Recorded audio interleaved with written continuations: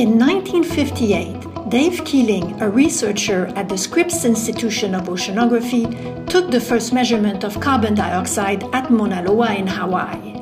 What he saw had never been seen before. CO2 was rising year by year.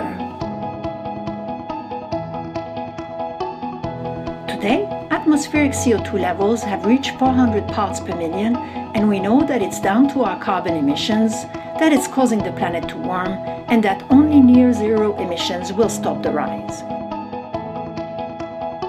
10 years ago, we had an idea. Let's get the carbon scientists together to keep track of carbon emissions and where they go in the environment.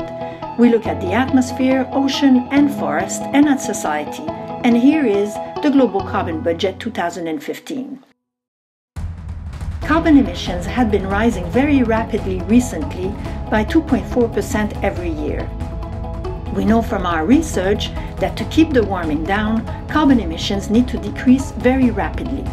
If the emissions continue to rise, warming could reach levels that are dangerous for society. Yet this year, it looks like global emissions might have taken a different turn. Emissions in 2014 grew much more slowly, and they might have even declined in 2015. There are two reasons for this. Most importantly, people in China used less coal, but also renewable energy is rising rapidly worldwide. Could this be peak emissions already? Probably not yet. Although the current emission trends are encouraging, we're still emitting massive amounts of carbon annually, around 36 billion tons from burning fossil fuel alone. This is a long way from near-zero emissions.